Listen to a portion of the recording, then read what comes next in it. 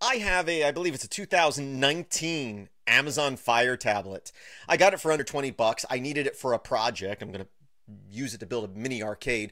For the most part, I do not recommend buying these. It used to be you can get them at a good price, and they were easy to root, and you could remove all the Amazon stuff. Well, they've become harder to root. I think you can still do it physically if you take apart the device, but the software root does not seem to work anymore. And they've locked down the devices even more than they used to be. Used to be, even if you didn't root it, you could at least disable all the Amazon stuff, and you could, replace the launcher and all that. They've made it a lot harder. You can install other launchers, like I have Lawnchair here, but if I hit this button here, it brings me back to the Amazon launcher. There's a program called that's a hijacker that hijacks that button, but Amazon, if you do any updates, it sees that and goes, oh, we don't like that, and it removes it. So I do have it set that if I power it off, or I tap the power button when I turn the screen back on, I have a program that relaunches Lawnchair. But if I was to click this button, it would always bring me back to here. So I kind of want to get rid of this navigation bar. The way I would figure out how to do that is using ADB shell. So you have to have ADB enabled.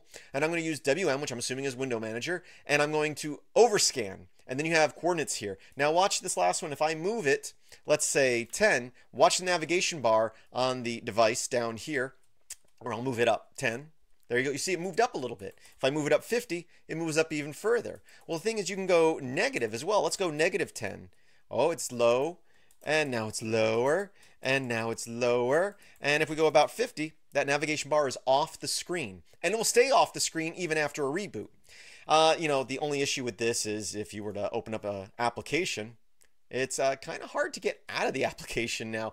You can pull down this and you can click, like I have this on launch, launch on boot, which is how I can get back to my launcher here, but you don't have the navigation bars there anymore. But I wanted to show this. This actually does not work on newer versions of Android. I can't get this to work on my phones. And from what I've read, a lot of people have realized that since Android 11, I want to say, this has not worked. And that's why I've been messing with the screen resolutions in previous videos, trying to find something comparable, just in case I needed to do this on a device. And of course, we are removing this last number. If we were to change this number, let's go negative 50. Watch the clock up here in the top left when, oh, not negative 500, negative 50. Hit enter, and you can see it actually moved to the left. Let's make it negative 10 instead, and we'll move it a little bit further just so you can see how it's moving off the side of the screen. Basically, we're not changing the screen resolution, but we're saying that things are allowed to go outside of the screen resolution. Let's go ahead, and of course, you can always set everything back if you just set it to 0000. If we were to change this number, oh, screen just went off. My fault. I should have been touching it. You can see now there's a gap at the top here. So let's go ahead and go 50, and you can see we've moved everything down. Let's go ahead and get back to our launcher here, and we can go negative 50 if we want that bar at the top with the clock and everything to go off the screen. We can do that, and of course, if we can go the other way and start pushing things in from the right. Let's do 20, and we can also go negative, and now it's going to go off the screen the other way. I really don't know much use for this. I mean, overscan is usually for, like, if you're using a television that has a border and things are getting clipped or cropped, you can adjust where the viewable area is. So maybe if you put an Android device in some sort of case and the case is being covered around the edges, you can squish things in. So that's the main use for something like this.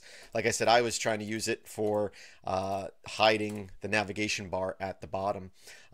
And although it does hide it to where you can't click on it, basically disabling it, it kind of makes it hard to navigate through your system. And putting a different navigation bar in there, which I have tried, still doesn't allow you to change the launcher because it uses whatever the default launcher is. Although someone could write something and we can get rid of that here and still be running in the background, but it's hidden. Anyway, this is just something I've been playing with. I thought I would share with you so that you guys maybe can come up with some ideas. Again, I do not recommend these Amazon Fire tablets anymore. Again, at one point, you could buy them real cheap and strip it of all the Amazon stuff, but they have really, really, really locked them down. But you're still able to do certain things. So even the worst day on a extremely locked down Android device is still better than the best day on an iOS device, because I wouldn't even have this option there. Anyway, thanks for watching, and as always, please visit filmsbychris.com. That's Chris with a K, And as always, I hope that you have a great day.